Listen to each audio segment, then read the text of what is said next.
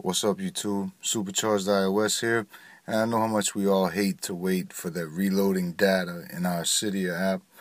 What we need to do is, in order to fix that, you need to add this repo and add this tweak. Okay, so first go to your Cydia app and go into Manage, go to Sources, go to Edit, and go to Add. And you want to add repo Cydia.com.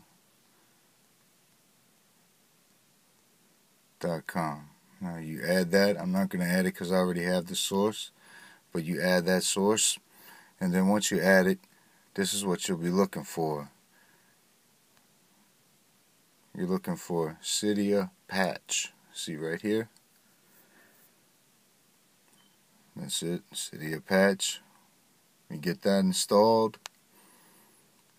It's no settings to configure. You just install it and it works instantly, so it's automatic setup, no fuss. And like I said, you can leave your settings app doing whatever you're doing, like I'll just go back and I'll exit out and I'll go to my regular settings and I'll go back into my Cydia. See how it's still running. So that was just wanted to show you guys how to make Cydia reload data a lot faster by enabling it to run it in the background.